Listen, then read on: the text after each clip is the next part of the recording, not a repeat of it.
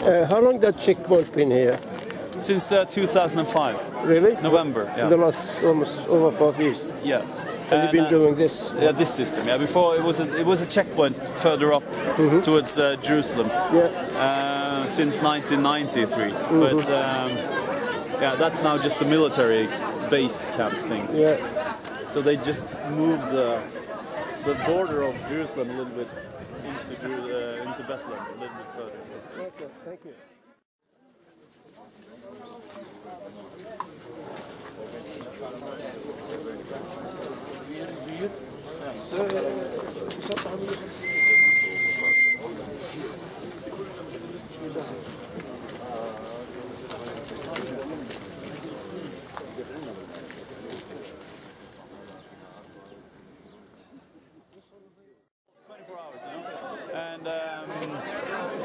Today was, 10 ladies standing there for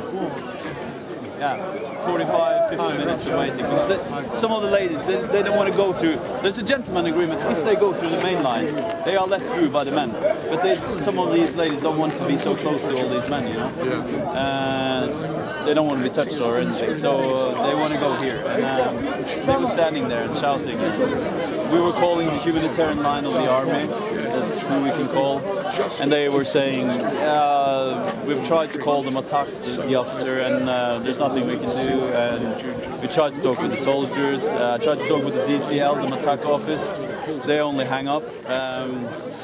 So it was a bad experience today. Sometimes they open this main line at 04:05. Sometimes they open it at 04:55, and sometimes they open it even before 4. And yeah, sometimes it's a really good day, and sometimes it's a really bad day. And the humanitarian line is really unpredictable. It's been bad today. It's been very bad. I've just told them. So. And this is now, is that typical today? Yeah, that's typical. Yeah, really typical. Actually, it was more people. It was less people than usual today this morning. But now there's around 400 people there maybe, all waiting, stacked up. So this is the hi. The entrance over there, is that just for official cars? I saw a VIP. No, that's just for cars and buses in general. Yeah, this is a pedestrian checkpoint, and that's for the cars. How long have you been in this? Yeah, I've been here. We are 3 months, and I've been here almost 3 months now. So this is the new team actually. A bishop from England and a political scientist from Sweden, and we have one from Switzerland. Studied in international law, 2 master's degrees, and one from America, a priest or a minister. And where are you from? I'm from Norway. You're from Norway? Yeah. You speak an English accent. Excellent. Okay. I thought you are English. Okay. What do you do? What do you do when you head back to Norway? I work. Now I just started in a human rights center at the Oslo Center. It's called for human rights. Yeah. How many people with you? You get a group of people coming here? Here? Yeah. From that place? No, it's just me. Just you? Yeah. So very courageous man. But we live not very far from here, so it's.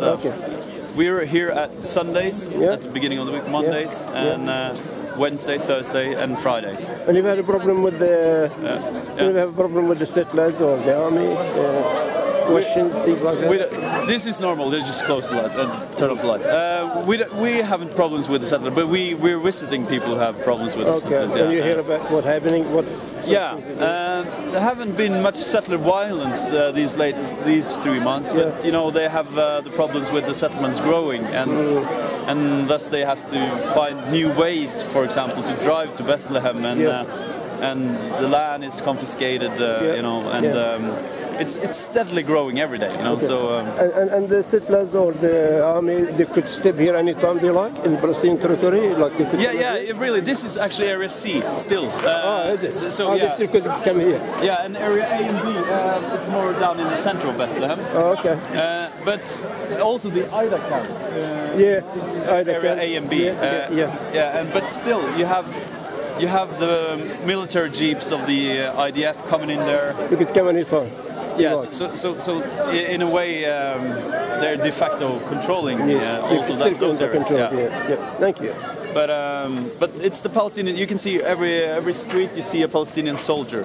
That's where the border between B and C is. Okay. So it's really hard to tell. On the map it's easy to see, but when you get down on the ground it's a bit more. Yeah.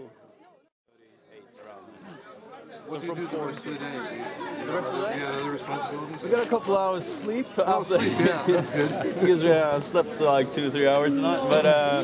But then we go up to we visit Al-Walaja, Al-Masra, Badrahal, all these villages that have problems with settlement and with the wall especially. So over that hilltop there is Al-Walaja. If the route of the wall as it's planned is finished, they will be encircled like. Completely encircled by them. Do you want to go through, or do you want to just be here? No, we'd like to go through if we can. Yeah, we can go if you want. Yeah. Just go through this humanitarian line. I'll take you. Yeah. Anybody that wants to go through? We'll get out, won't we?